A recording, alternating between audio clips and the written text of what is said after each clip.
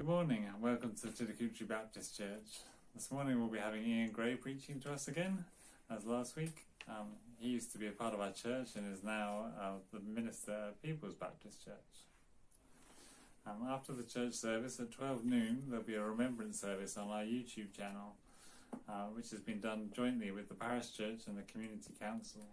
It is suggested that you do a 2-minute silence on your doorstep and then you can watch the film on our YouTube channel.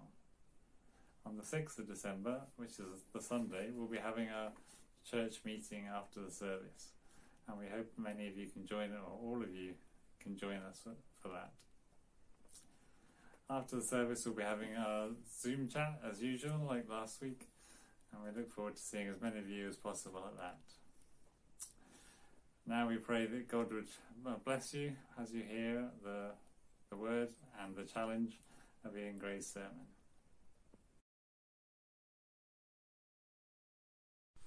Hi everybody, do you like games?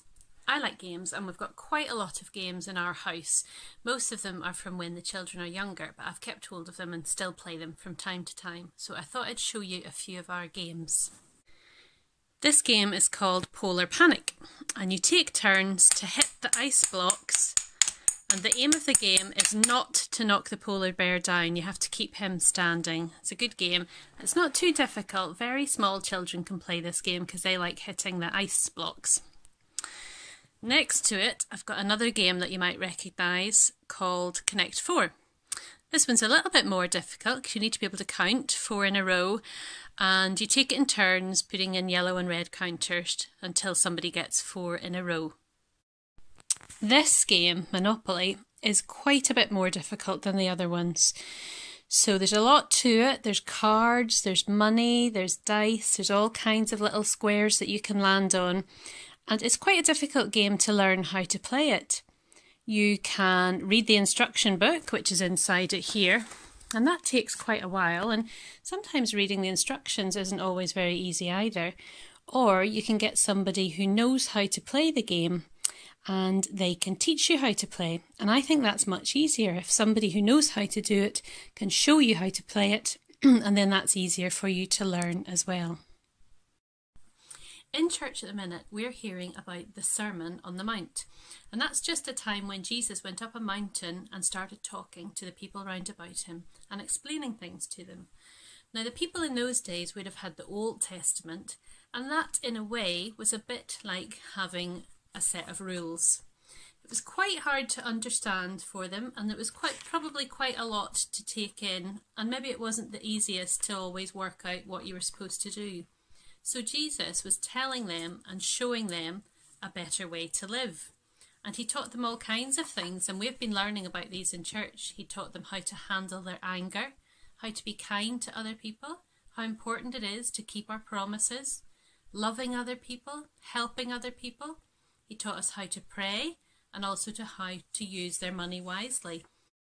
So, rules can be hard to follow, but Jesus said, "Watch what I do, follow me, walk with me and learn from me, and I'll show you a better way to live." And when we look at these stories in the Bible and hear what Jesus has to say, then that's us learning from him. We're not just reading the instructions, we're learning from him as well as to a better way to live following Jesus. God, who made us from dust and ashes, breathe into us your breath of life. God, who is compassionate, welcome us with your forgiveness. God, who knows our frailty firsthand, lead us through the wilderness of transformation. When our spirits feel dry, help us to trust in your Spirit. Jesus, we choose to walk with you. Fasting seems difficult, prayers seem unanswered. Jesus, we choose to walk with you. The world howls like wild animals all around us. Jesus, we choose to walk with you. We can choose to worry or trust you to provide. Jesus, we choose to walk with you. Temptation is everywhere. Doubts can overwhelm us. Jesus, we choose to walk with you. You know what it's like. to walk through this desert. Jesus, we choose to walk with you. You long to transform us with wilderness worship. Jesus, we choose to walk with you. Amen. Hello again, Liturgy. We are continuing your series looking at the best sermon ever, the Sermon on the Mount. I had originally been asked to preach on Matthew 5:21 to 37 as one chunk, but there's such a huge amount in those 16 verses that we had to break it up, which is why you've got to put up with me for 4 whole weeks. I'm sorry about that. Last week we were hearing what Jesus had to say about anger and how important it is to recognize and deal with that. Today we're going to look at what Jesus has to say about adultery and lust. And just by way of a spoiler, Jesus is effectively going to make the same point as he did with anger. You are not going far enough in your understanding of what God requires. Let's read the passage. This is from Matthew 5, verses 27 to 30. You have heard that it was said, "You shall not commit adultery." But I tell you that anyone who looks at a woman lustfully has already committed adultery with her in his heart.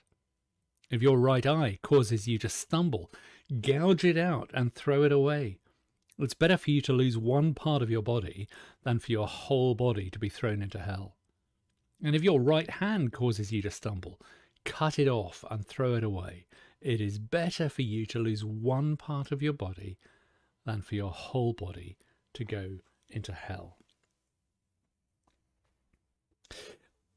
I want to say right at the beginning that these are some of the hardest words that we find in what Jesus has to say. All the teaching about anger that we were looking at last time is really challenging. And as I said then, Jesus mentioned that first because it's such a huge issue. Nevertheless, this passage covering sexual purity and the next passage that we'll look at next week, where Jesus talks about relationships, are in some ways, and I think particularly for us in the 21st century, even tougher ones to deal with. So I want to try and explore and deal with this passage as sensitively and as graciously as possible, acknowledging all the struggles and inconsistencies that I bring to it myself, as I'm sure you do too. But I'm very aware that these words, along with the whole of the Sermon on the Mount, are not just theoretical. These are words that cut into people's hearts. They touch our lives very directly. You'll notice in that text, and indeed in the next one, that Jesus is addressing men. Now, it's not to say that this only applies to men, of course, but the idea of a power differential between the sexes did not get invented in our day.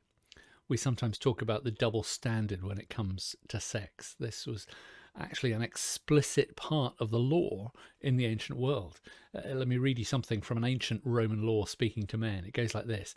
If you should catch your wife in adultery, you may put her to death without a trial. But if you should commit adultery, she must not presume to lay a finger on you, nor does the law allow it. Now, Jesus does not allow what the Romans did. He actually counters it. Jesus doesn't say what a lot of people then and even today sometimes say. If a man lusts after a woman, maybe it's the woman's fault. Maybe she dressed the wrong way. Maybe she did something. For Jesus, lust is the responsibility of the one who lusts. This idea of looking lustfully that Jesus talks about here is really important, and it's often misunderstood. So let's unpack it for a moment. Our English translations say anyone who looks at a woman lustfully, but the Greek word that Jesus uses is in a form that means whoever looks and goes on looking. In other words, Jesus is not saying that sexual attraction itself is a bad thing. It was God's idea. Sex is very good. God is pro-hormones. Our sexuality is part of who we are, whether we're single or married, whether we're young or old. It's a constant source of mystery and wonder and joy whenever we are in life. So Jesus is not talking about attraction or noticing attraction. He's talking about someone who deliberately indulges sexual gratification by continued looking. He's talking about what John Ortberg calls the look. You all know about the look. A couple is in a restaurant. A woman is waiting on them and the husband finds her sexually attractive. He starts staring at her with a lustful leer. And he's doing that in a way to feed his own desire for sexual gratification. You can see it in his face.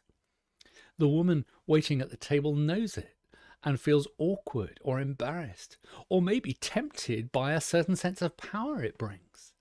The wife notices it and feels crushed by it and rejected or angry. If she talks about it, he denies it. So he's adding lying to his sin and damages his marriage and dents his integrity. He may think he hasn't violated the seventh commandment yet, but he has stepped out of the kingdom of God. Anyone have any idea what I'm talking about here? Or is this all new territory? Let me pause here, because sexuality is an area that involves so much emotion, embarrassment, shame, hiddenness, pretending. And one of the things that we see again and again in what Jesus has to say in the Sermon on the Mount is that we have to be a place of radical honesty. We have to step into the light here. So let's do a virtual mass confession of sexual fallenness. Lucky you, you get to do this out of sight of the rest of the church. If you have ever committed a sexual sin of any kind, if you've ever looked at something you should not have, if you've ever flirted with the wrong person, if you've ever given the look, if you've ever inappropriately tried to attract the look, if you've ever withheld yourself sexually to hurt your spouse, if you've ever been wounded by feeling unattractive, if you've ever failed to talk to your kids helpfully about sexuality, if you've ever had a single regret, if you've ever felt for a single moment like you could use some help from God about some area of sexuality, if you've ever said the word sex, then just give me a virtual wave. Just to be clear, on the other hand, how many of you have achieved perfection, sexually speaking? I suspect not very many of you are waving now. Now, there is rarely a time these days when sexual ethics are not very much in the news. In our day, generally, in workplaces, in academic settings, in the news, what is usually taught is what might be called the ethic of consent. And the goal with that is to teach people to recognize when consent for sexual activity is or is not given, and to make sure that they always know they must honor consent. Now, consent is hugely important for a whole raft of reasons, not least theological ones, which we just haven't got time to go into today. But as important as that is, Jesus is talking about something far deeper than the ethic of consent. You might think about it this way. We bring to a relationship 3 dimensions from our lives, from our kingdom. That is our commitment. Commitment is something we do with our will. Our emotions, our feelings about another person, and our bodies. A level of commitment, a level of emotional engagement, and our physical beings. Those 3 dimensions should be in balance with each other. That's what the Bible teaches. Sexual intimacy is God's invention to unite 2 souls. It's the ultimate form of physical intimacy. Marriage is the public declaration of permanent and exclusive commitment. It's a promise. So to be sexually intimate with a person to whom I am not married to is to make promises with my body that I withhold in my will. It's just a setup for hurt. It is going to damage a soul. And that's why it's a sin. If you're following Jesus and you are involved in sexual intimacy with a person to whom you are not married, you need to stop. But Jesus is clearly defining goodness in this sexual area as something way deeper than just avoiding sex with somebody I'm not married to. All of us are going to need help to be pure from the inside. How do we get that? Here's where Jesus gets really provocative. This is the stuff that's a real head scratcher for people. Jesus says, if your right eye causes you to sin, gouge it out and throw it away. Now, does that strike anybody here as just a little tiny bit extreme? He doesn't even say just any old eye. He says your right eye. In the Bible times, the right side of the body was the more valuable and honourable side. Your right eye is your best eye. Then he doesn't say, if it's a problem, get an eye patch or gently remove it. He says, gouge it out. Not just that, gouge it out and throw it away. You might have been tempted to keep it in a jar. Tilly's full of doctors. Maybe we're going to try and get one of them to reinsert it later on. No, go ahead and throw it away. What is Jesus saying here? Some people have taken Jesus literally on this.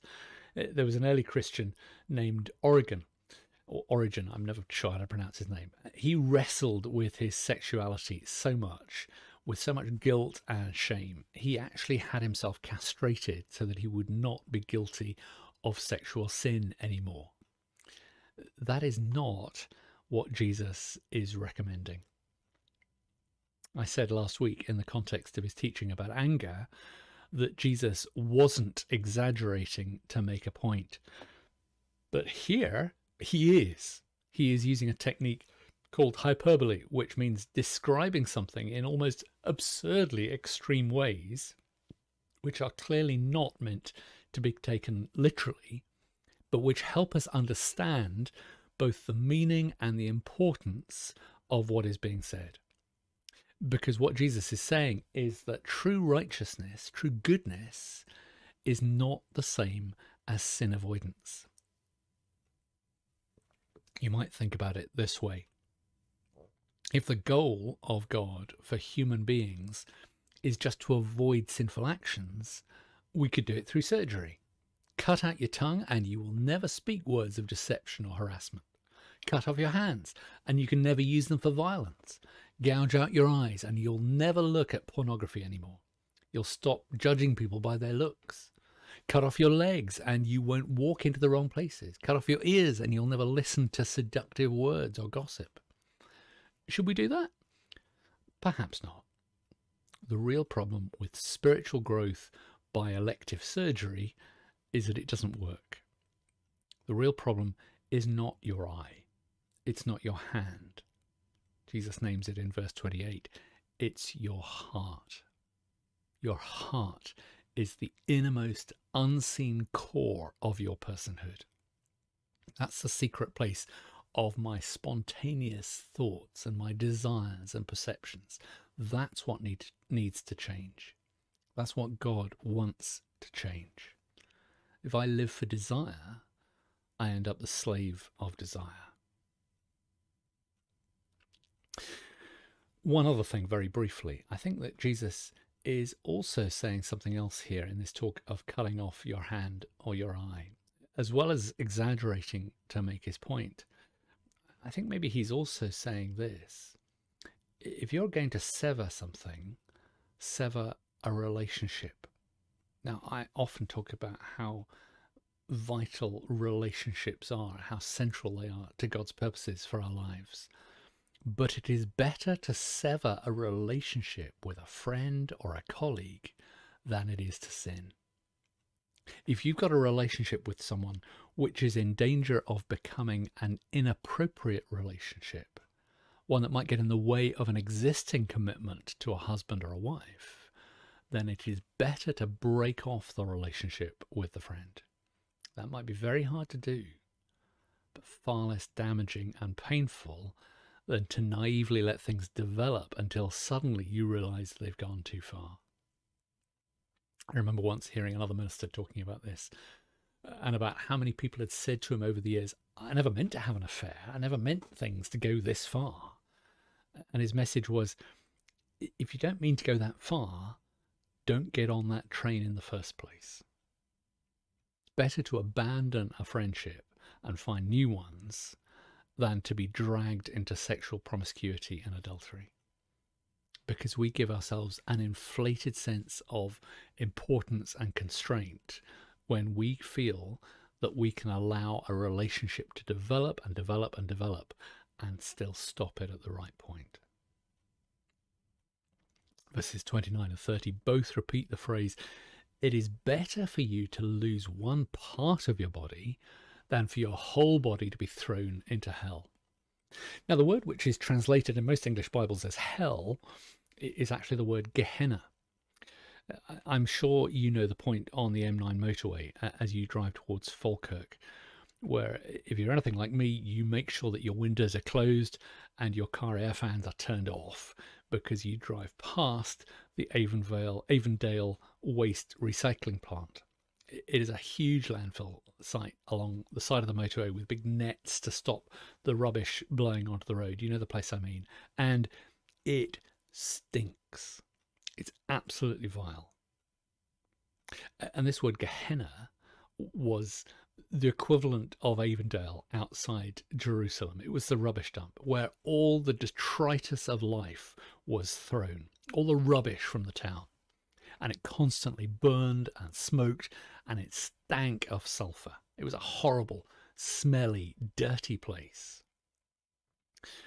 And Jesus repeatedly uses the phrase, not because he was talking about eternal punishment. That's not what this passage is about. Instead, he's talking about the literal example of this rubbish dump outside Jerusalem. And he's saying, when you trade what God has for you for the cheapness of what you want as a quick fix, whether that be lust or anything else, it's like throwing your own spirituality, your own identity, your own personhood on the rubbish dump of life. It's like destroying and burning the very best of what you are. So don't do it. I know all that was pretty heavy, and it would be a rather negative place to leave this today. So here is the good news. There is freedom. When we come into the light in the area of sexuality, there is freedom. Some of you have been dreading this topic because for years you've been carrying guilt or shame or a boatload of regret. There is freedom and grace and healing for anybody who will honestly come to God and step into the light. And so just very briefly as we finish, if this is an area which you are struggling in, and if you are, you're in company with vast numbers of other people, then step one for you is to be honest about it with God. And step two is to talk to someone else about it. Find a trusted brother or sister. If you're a man, find another man. If you're a woman, find another woman. Someone who will hold you accountable. This is such an important area. That in itself will take a significant level of courage and grace for both people, but it is so important. You can try to struggle with sexuality on your own, or with just you and God, but eventually you may be humbled enough to realize that you need help, and it's available, and you will still be loved. In a moment, I'm going to pray as we finish. But first, I've got a couple of questions which you might want to chew over with your virtual coffee and cake in the Zoom rooms after this gathering. Question 1. The church has been wrapped up in a huge debate over the last few years on the subject of same-sex relationships. But the church has, by comparison at least, been remarkably quiet about the issues that Jesus talked about in these verses that we've looked at today. Why do you think that is? Question 2. I said that this whole area of sexual purity is a particularly difficult one for us in the 21st century, that tends to be wrapped up in a lot of shame and regret and hiddenness and embarrassment. Why do you think that is? Are there things as a church that we are doing to make it easier for people to address the issue? Or are there ways in which we are actually making it harder? Let's pray together as we finish. Father, thank you for sex. Thank you for our bodies and our hormones, and for beauty and for attraction, and most of all, for relationships where those things can be exercised. But you know how we struggle with this. You know how easily we mess up your design for our lives, especially in this area. I want to pray specifically right now for anyone who is feeling really broken or helpless or trapped in this respect. Father, would you enable your church to be a place of honesty and wholeness and healing and acceptance and love? May we speak to one another in grace and in truth. Most of all, Father, would you transform our hearts? We pray all these things in the name of Jesus. And so may the blessing of God Almighty, Father, Son, and Holy Spirit be with us today and always. Amen.